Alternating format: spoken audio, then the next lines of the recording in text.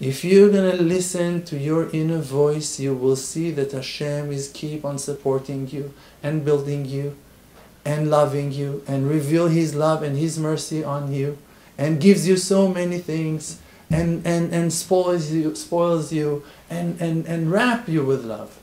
With all the difficulties, and even in time of difficulties, and even in the hardest times, times of crisis, that you don't have a clue what advice and what you're going to do with yourself and how to get out of this situation.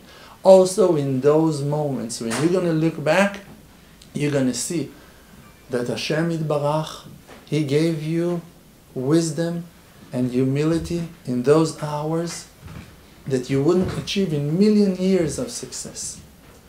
And those points are the vessels to contain the wisdom of HaShem, really to understand the will of HaShem. Because if you went through a Holocaust in your life, if you went through a very hard time in your life, crazy divorce, Chas v'shalom, people lost family members, lost their job, had to sell their houses, were very sick, whatever, it humiliated you. It broke you to pieces. Now, you're so humble that you can understand why people are struggling, and you can dedicate from your time to other people, and you can understand why people cannot focus and cannot learn, and then you become Rahman, you become merciful. You care because you understand the situation. And if Hashem wouldn't put you in that situation, in that difficulty, you would never understand. Oh, he's not learning, so you disqualified him. Oh, he's not learning, let's disqualify him. He doesn't have money, let's disqualify him. You can understand how you can lose all of your money and not to have no ability to learn, even if you want to learn. And Hashem can take your will to learn. And Hashem can do whatever He wants with you. So you can understand that a person can find himself lost and confused and empty, but he's a pure soul. He's got amazing intentions. And you can just jealous and be envious why you're not like him.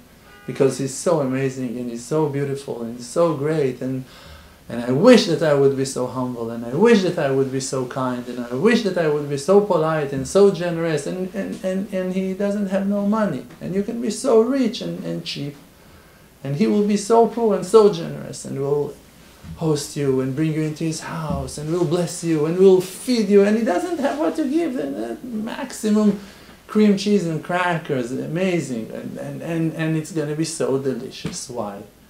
Because he gave his heart. And you can appreciate that. But the main thing is not to think about him. It's to think about yourself. To judge yourself favorably. To find your own path in life. To understand that who that you are, it's exactly who that Hashem wanted you to be.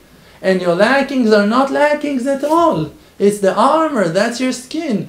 That it might be an elephant skin that Hashem is protecting you with. This is your talent, this is your power, this is your weapon, this is your tools of art, this is how you can create, this is how you can pass the message through technology, through art, through music, through whatever you do, through simple conversation in the garage with that poor guy.